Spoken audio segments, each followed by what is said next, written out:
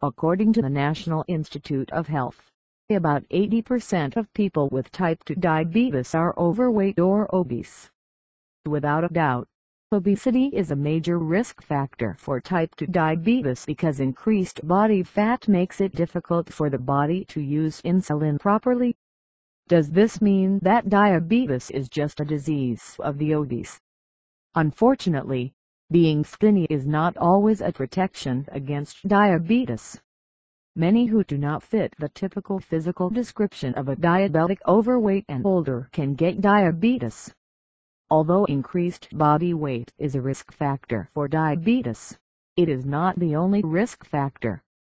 Lean people can be at risk for type 2 diabetes for other reasons not directly related to body weight. This risk, however, is low, especially in comparison to obese individuals.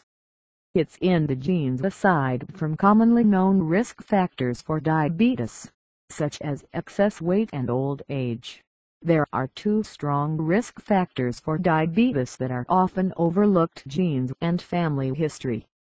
Some people are born more likely to have diabetes, regardless of their weight. In fact, according to the American Diabetes Association, type 2 diabetes has a stronger link to family history than type 1 diabetes, especially in twins. If one twin has type 2, the other twin's risk is up to 75%. The research study published in PloS Genetics found that most lean cases are people with a strong genetic predisposition for type 2 diabetes. Even the family history of heart disease can increase a person's risk for diabetes. Lifestyle. It's important to know that in the field of health and nutrition, the word skinny does not always mean healthy. Even a relatively skinny person can have a poor diet and low activity levels. Unhealthy lifestyle choices can increase the risk for diabetes. Low physical activity encourages insulin resistance.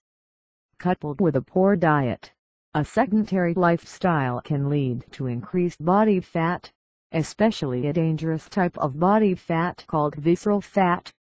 This type of fat is not the fat found under the skin. This is the fat that surrounds internal organs, especially around the waist area. Such poor lifestyle choices increase the risk of hypertension, high cholesterol, and high triglyceride levels in the blood. All of these health problems can encourage the development of type 2 diabetes as well. Smoking can also increase your risk for type 2 diabetes, regardless of your body weight. According to the American Journal of Epidemiology, a heavy smoker 16 to 25 cigarettes/day has a risk for type 2 diabetes 3 times greater than that of a non-smoker. Specific populations research has shown that certain population groups are more susceptible to diabetes than others. For example, thin cases of diabetes are more common in the elderly or certain non-Caucasian ethnicities.